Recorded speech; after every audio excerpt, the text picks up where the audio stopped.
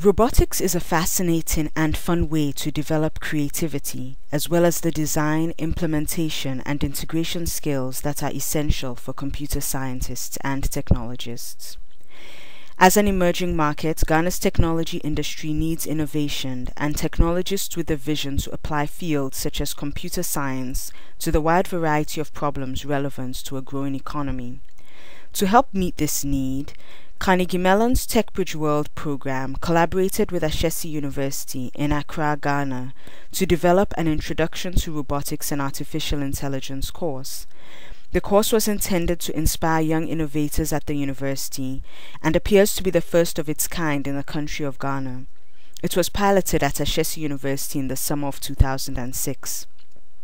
Robotics Institute faculty members and a PhD student collaborated with Ashesi University faculty to develop and teach the course. The main goal of the course was to challenge students to think creatively and to help them understand how diverse areas of knowledge can be integrated to create innovative systems.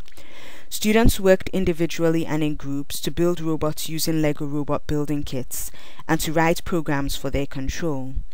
Some projects required the creative use of locally available materials.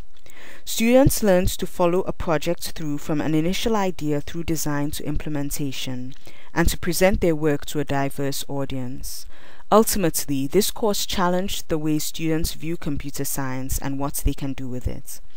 Given the enthusiasm for the course in Ghana, the lessons learned and curriculum materials developed for this pilot course will be shared with other institutions in Africa and around the world through TechBridgeWorld's forthcoming online course repository project, a website entitled Education eVillage.